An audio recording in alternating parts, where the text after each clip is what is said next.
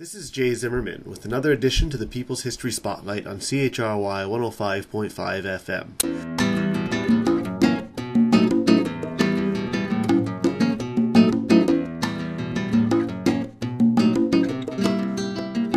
Today we focus on Chico Mendes, a Brazilian rubber trapper, or seringueiro, who became known as a strong social activist, union leader, and environmentalist before his untimely death by the hands of an ideological opponent in 1988.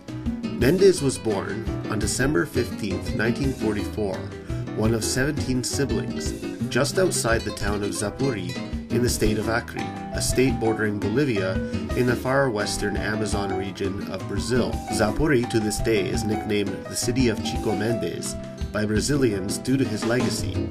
Rubber trapping is extracting rubber from the sap of a particular species of tree, known as the rubber tree, or more properly with its Latin name, Hevea brasiliensis, a native of the Amazon found in bountiful quantities in the state of Acre.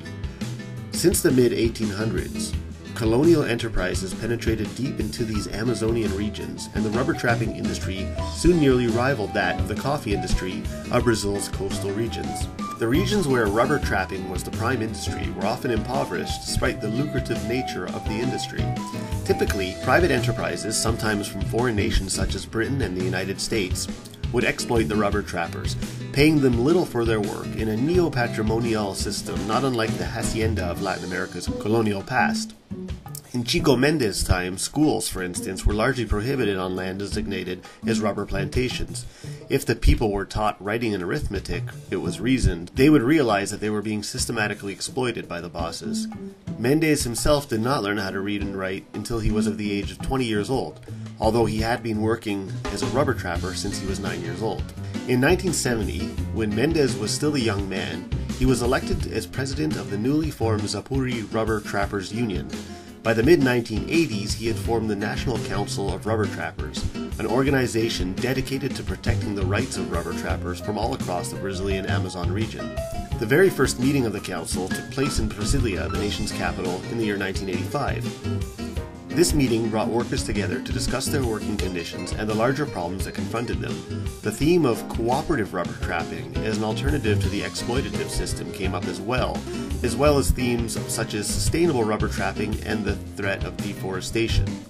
Chico Mendes also advocated a more holistic approach to rubber trapping, believing that the work of extracting the rubber itself was not sustainable for the seringueiros. In the long run, the communities built around rubber trapping ought to embrace other practices such as the utilization of nuts, fibers, oils, and fruits, and to implement educational programs for the children in order to better the community as a whole. Mendes, a strong supporter of such sustainable practices, had blended workers' rights issues with those of the larger environmental movement. International environmentalists, for instance, were drawn to Mendes' movement, and international solidarity networks were produced as a result.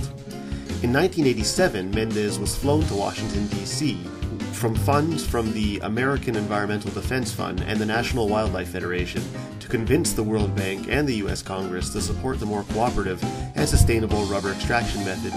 In 1988, Chico Mendes took on a specific fight against an influential cattle rancher, Darli Alves da Silva, who planned to clear an area of the Brazilian Amazon that had been intended as a space for the reservation of rubber trees. The influx of cattle ranchers had long been a threat to the livelihoods of rubber trappers, as they needed massive forest space cleared in order to make space for their cattle. Mendes was successful in saving the space through his campaigning, but he gained the scorn of da Silva, and on December 22, 1988, a mere few days after his 44th birthday, Mendes was shot to death in his home in Zapuri by Darli Alves da Silva Jr., the son of the powerful rancher.